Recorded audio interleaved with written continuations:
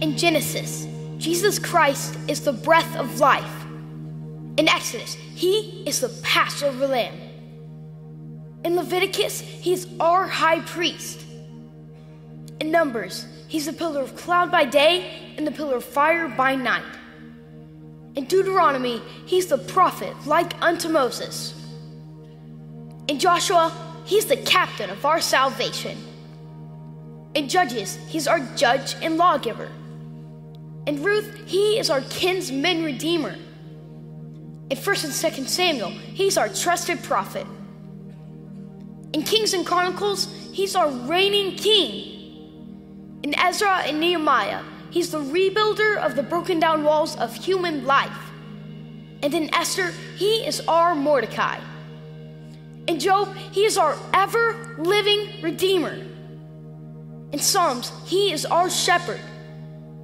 In Proverbs and Ecclesiastes, he is our wisdom. And in Song of Solomon, he is our loving bridegroom. In Isaiah, he's the Prince of Peace. In Jeremiah, he is the righteous branch. In Lamentations, he's the weeping prophet. In Ezekiel, he's the wonderful four-faced man. And in Daniel, he's the fourth man in life's fiery furnace. In Hosea, he's the faithful husband, forever married to the backslider. In Joel, he's the baptizer of the Holy Ghost and fire. In Amos, he is our burden bearer. In Obadiah, he is mighty to save. In Jonah, he is our great foreign missionary. In Micah, he's the messenger of beautiful feet. In Nahum, he's our strength and shield. In Habakkuk, he's God's evangelist crying, "Revive thy works in the midst of the years." In Zephaniah, he is our Savior. In Haggai, he is the restorer of God's lost heritage. In Zechariah, he is the fountain opened up in the house of David for sin and uncleanliness. And in Malachi, he is the Son of righteousness, rising with healing in his wings. In Matthew, Jesus Christ is the King of the Jews. In Mark, he's the servant. In Luke, he is the Son of Man, feeling what you feel. In John, he's the Son of God. In Acts, he's the Savior of the world. In Romans, he's the righteousness of God. In 1 Corinthians, he's the rock, the Father of Israel. In 2 Corinthians, he's the triumphal one, giving victory. In Galatians, he is your liberty. He set you free. In Ephesians, he is the head of the church. In Philippians, he is your joy. In Colossians, he is your completeness.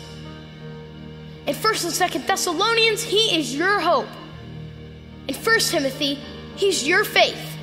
In 2 Timothy, he's your stability. In Titus, he is truth. In Philemon, he's your benefactor. In Hebrews, he's the power, he's your perfection. In James, he's the power behind your faith. In 1 Peter, he's your example. In 2 Peter, he's your purity. In 1 John, he is your life. In 2 John, he's your pattern. In 3 John, he's your motivation. In Jude, he's the foundation of your faith. And in Revelation, he is your coming King.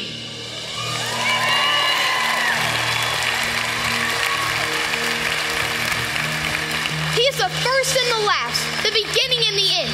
He's the keeper of creation and the creator of all. He's the architect of the universe and the manager of all times. He always was, he always is, and he always will be. Unmoved, unchanged, undefeated, and never undone. He was bruised and brought healing. He was pierced in his pain. He was persecuted and brought freedom. He was dead and brought life. He is risen and brings power. He reigns and brings peace. The world can't understand him. The armies can't defeat him. The schools can't explain him, and the leaders can't ignore him. Herod couldn't kill him. The Pharisees couldn't confuse him. The people couldn't hold him. Nero couldn't crush him. Hitler couldn't silence him. The New Age can't replace him. He is alive, love, longevity, and more. He is goodness, kindness, gentleness, and God. He is holy, righteous, mighty, powerful, and pure. His ways are right, and His word is eternal. His will is unchanging, and His mind is on me. He is my Redeemer. He is my Savior. He is my guide. He is my peace. He is my joy. He is my comfort.